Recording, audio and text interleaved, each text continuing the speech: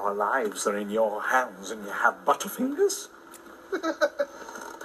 I'm totally unappreciated in my time. You can run this whole park from this room with minimal staff for up to 3 days. You think that kind of automation is easy? Or cheap?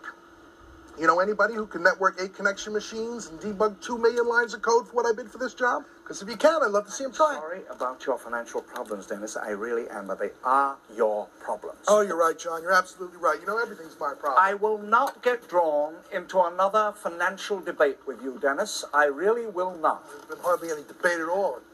I don't blame people for their mistakes, but I do ask that they pay for them. Thanks, Dad. Dennis, the headlights. Yeah, I'll debug the tour program when they get back, okay? Okay? It'll eat a lot of compute cycles. We'll lose part of the system for a while. There's a finite amount of memory. You can't use it for everything. We're going to compile for half an hour. Quiet, all of you. We're approaching the tyrannosaur paddock.